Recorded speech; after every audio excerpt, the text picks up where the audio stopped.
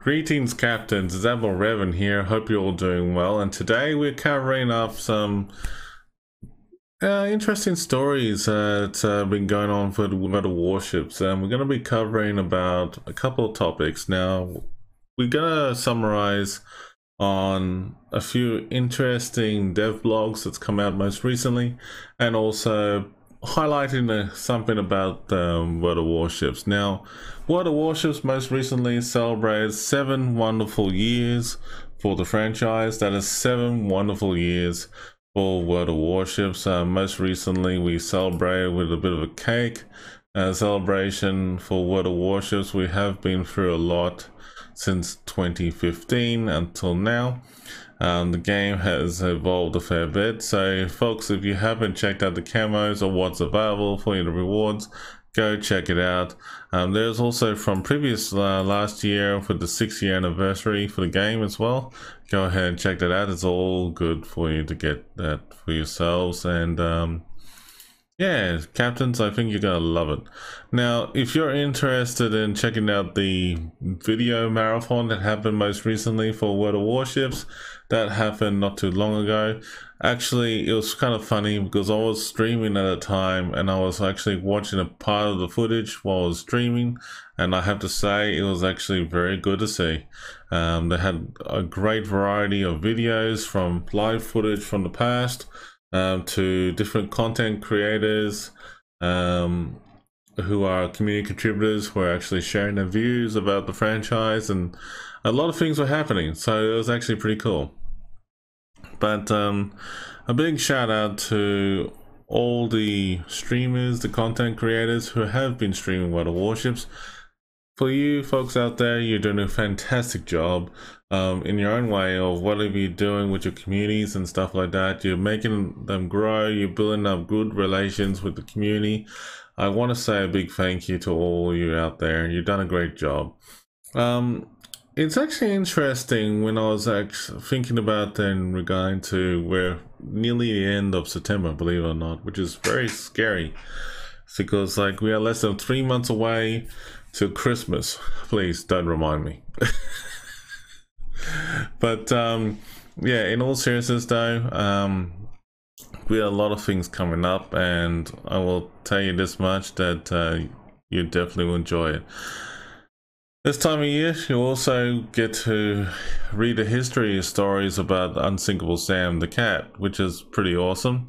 Unsinkable Sam the Cat has been through a lot of lives, from the Bismarck to the Cossack and the Ark Royal. Definitely good historical stories based on this cat, and it's worthwhile getting.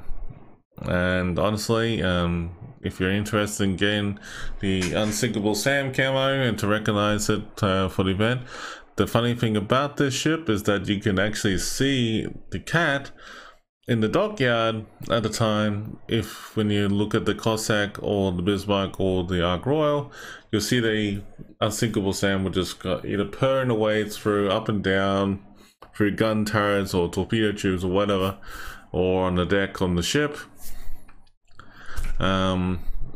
What's more to be said, it's actually some random funny moments in the game as well, but it's awesome. It always is. But look folks, I mean, like we're gonna dive right into talking about the dev blog, so let's get to where the nitty-gritty starts in. So most recently, World of Warships has been through a lot of preparation lead up to 11.9, which is less than a month away, which happens around about mid-October anyhow. So as of right now, we're nearly the end of September, which is very scary, and times have changed rather real quick. So let's bring you up to speed. So what we can bring you up to speed on is like quickly give you a bit of rundown on 11.8 before it leaves the door towards 11.9. There's a lot of changes going on with regarding to the Dutch destroyer called Tromp, as well as the Soviet battleship Admiral Yusukov, as well as the British aircraft carrier Malta. There's been some good changes going on with these ships. Go check it out and read it. It's mostly focused to do with, you know, reload timers, airstrikes, the armor belts, to change the thickness of it or decrease it, as well as improving, you know, dispersion, as well as, you know, the parameters of attack aircraft and so on and so forth. Please note that anything that you see here will subject to change, but always, you know, this is a good opportunity for you to check it out. Now, the funny thing is, in the clan battles that's happening right now, there's a bit of slight change as of today, which is the 21st of September. So looks like there's going to be a limited number of cherubs and also bayards, because people have complained about how many ships were used in each of the clan battles. Now I have to say that, you know, a good ship like that was totally abused in the clan battles, and I have to say, when I have seen it firsthand, it was actually pretty damn evident that, you know, people were abusing the system. And I have to say, you know, thanks to the people out there who actually pointed out and told Wargaming that they need to change it up, well, they've done the right thing by doing so. In all seriousness though, a lot of people can't handle, like, with too many Petros in a battle, as well as Moskvas and other ships similar to that effect in the higher tiers, in the higher tier clan battles. And now it's a Cherubog at tier 8, so very interesting times. Same with the Bayard. Now, the brawls as such, there's a bit of a problem going on with the battleships in terms of div mode for the battleships. They're actually working on that. At the moment, it's not working properly. So therefore, they decided to temporarily disable the ability to join brawls as part of the division for the time being.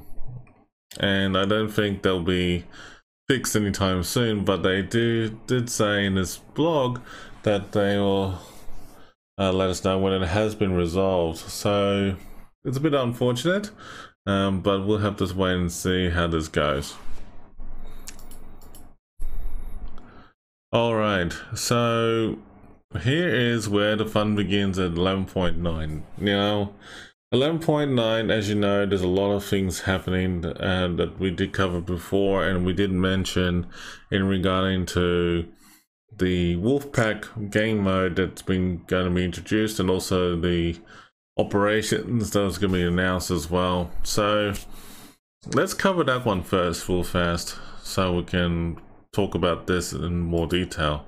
So Operation Wolfpack, and there's some personal challenges and other news coming on. So the Halloween event is basically the Sunray and the Darkness, as well as Save in Transylvania. They're both all coming back, and it's going to be a temporary Twilight Battle mode going to be introduced as well, so that people can actually have a bit of fun and, you know, have a good time doing so for at least a good month worth of activities. Now, the whole thing is supposed to be going for at least 2 weeks, but let's just talk about it in general so that you understand what you're in for. So these achievements can be done in divisions, and you can do it as a group and you can have fun with it. It's actually awesome. But yeah, definitely these missions are quite achievable. So Operation Wolfpack is where the gossip is at right now for everyone out there in the community. Now, Operation Wolfpack is based on a pure submarine challenge. That's it. That's right. So everyone who will be playing this game mode will be playing as submarines, surrounding an inspired scenario based on World War II events. Now, it's going to be where German submarines are going to go against Allied convoys. Okay? And the other team, there's no real life players playing on that. You will have just general NPCs with a better AI, quote unquote, going up against you at the higher tiers. So from tier 6 to tier 8, submarines. There's a good, variety out there. There'll be 7 players per team, which is pretty damn awesome. The objective is to break through and escort the screen groups and destroy transports before they reach their destination, which is pretty straightforward for a submarine. Your job is pretty much hunt down, seek and destroy as many transport ships as much as possible. For the first 2 weeks, the 11.9, the Wolfpack will only be available for divisions. Then it will become available as Operation of the Week, which is pretty much, what we used to in the past. So it's going to be interesting though. This is actually a pretty sweet, deal with everything going on here. Personal challenges. 11.9 has a lot of good personal challenges for you to go through. It's actually very nice. It's actually pretty straightforward. Definitely it's worthwhile doing it, that's for sure. Okay. I just noticed a couple things here. That when I was looking at this very carefully,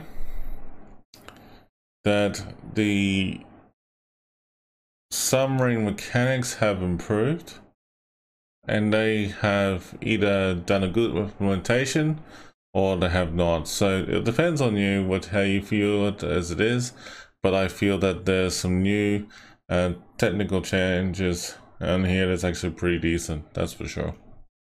Definitely with the ASW defense is actually pretty decent, but take it as it is, a bit of a grain of salt with the auto defense for CVs. Honestly, there's a bit of a pro and con behind this. I'm for it, but also I'm against it because you can't really control it in terms of where you want your auto ASW to be deploying.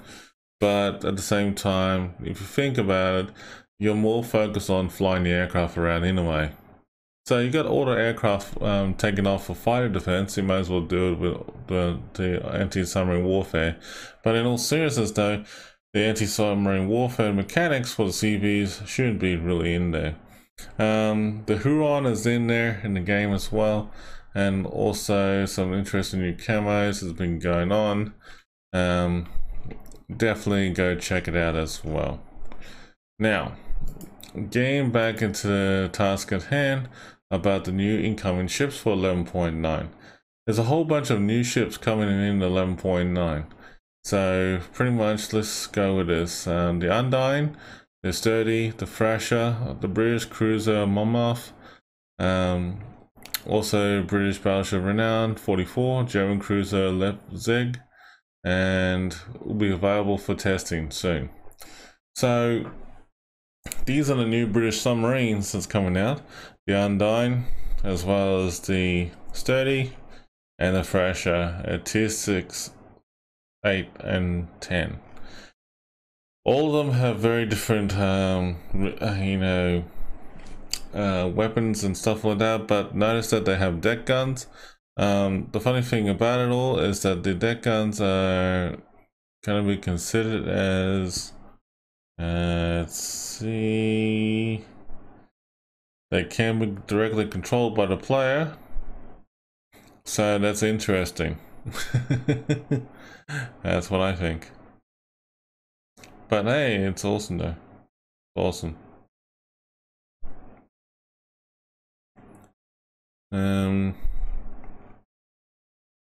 It's a pretty good setup though. But if you want to check out the schematics of the submarine and all the details about it, definitely go check it out. Also, there's the Renown 44, which is a nice battleship at tier 7. Good for operations, by the way. Definitely go check it out. But it's a fast moving battleship such as the QE, which is Queen Elizabeth. By the way, rest in peace to Her Majesty Queen Elizabeth II, who recently passed away. But that, my friends, was actually a very good service for Her Majesty, and I hope our thoughts and prayers to go towards the royal family and the people who are mourning about this as well. So rest in peace, Her Majesty. Now getting back into this part, and it looks like there's going to be some interesting details coming in about the German cruiser Leipzig. Looks nice for tier 6. It feels like it's a light cruiser, like a Nuremberg, which is pretty much what they just said, like a Nuremberg. So there you go. Definitely gotta check out the stats of that thing. It's actually pretty cool. Also, the Monmouth tier 10. Now that is gonna be a heavy cruiser. That, my friends, is actually something that we've been waiting to see. So definitely worthwhile checking out. But yeah, let's actually get some decent firepower on the shells there. Very nice. Very nice indeed. It's going to be interesting moving forward though, and to see how the new Japanese cruisers are coming out to play. So the new Japanese cruisers, like the Ogano, the Gokase, the Shimanto, as well as Takahashi, and the Yodo, which is very good Japanese cruisers to check out on. They got a mixture of good, fire range increase or decrease, as well as firepower, detectability and stuff like that that's going on. The Trump is getting tweaked up again for its HE penetration, as well as the main battery reload. And also the British cruiser Monmouth is going to be fixed the parameters with the AP shell fuse delay increased from 0.005 seconds to 0.033 seconds, which is weird. Anyway, preparation time for submarine surveillance and Soviet submarines will be reduced, as well as the American, British and German submarines. Preparation time for submarine surveillance, the consumable for it has been reduced as well too. The following commander skills for submarines have also been changed. Definitely go check out the consumable specialist, helmsman, and the consumables enhancements. They have been tweaked up a fair bit. Everything in here that you see right now will always subject to change. Now, in all seriousness though, there's some good positive things going on in World of Warships. But it will take a while. It will take a while with everything going on, that's for sure. But look folks, I think that's pretty much it for now. But look, big happy 7 years for World of Warships. Hope you're all having a wonderful time wherever you are around the world. Definitely want to say a big thanks to all the people who have supported the franchise, and definitely keep up the good work. You're doing a great job all around. For those who had been streaming, for those who had been playing the game, or whatever suits your fancy. But at the end of the day, it's all about you having fun, and that's the main thing. Big thanks to everyone for your hard work and everything, but take care, stay safe, captains, and I shall see you all on the next stream, which is sometime soon in the near future.